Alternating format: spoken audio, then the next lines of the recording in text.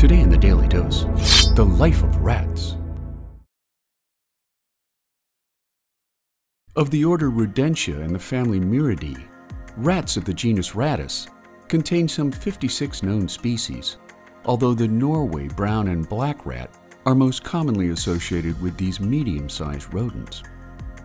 Migrating aboard ships from Asia to Europe beginning in the 1200s, and Europe to the Americas beginning in the 1500s, while rats are admired and revered in India as companions of the Hindu God Ganesha, most humans consider rats to be a disease-spreading, agriculturally destructive pest worthy of aggressive eradication measures.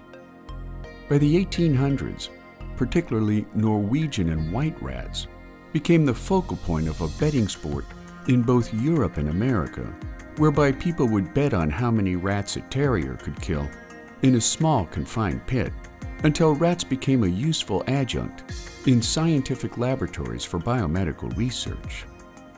Now found on every continent on Earth, rats are social animals capable of problem solving, learning and communication with other rats using audible and ultrasonic vocalizations and various body postures.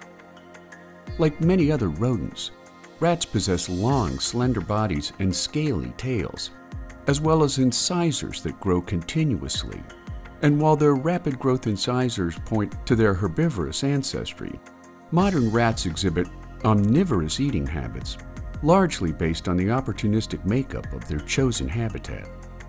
Matched with a keen sense of smell and taste that help them forage for food, rats have also been used in Africa and Southeast Asia to sniff out landmines left behind from wars and conflicts, including Cambodia, where over the past few decades, landmines have claimed the lives of more than 64,000 people.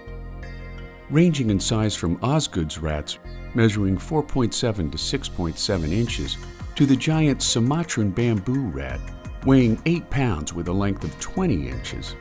Rats are known for their prolific population growth due to their remarkable reproductive capacity. Female rats, known as does, gestate their young for 21 to 23 days before giving birth to 6 to 12 pups capable of reproduction at just 21 days of age.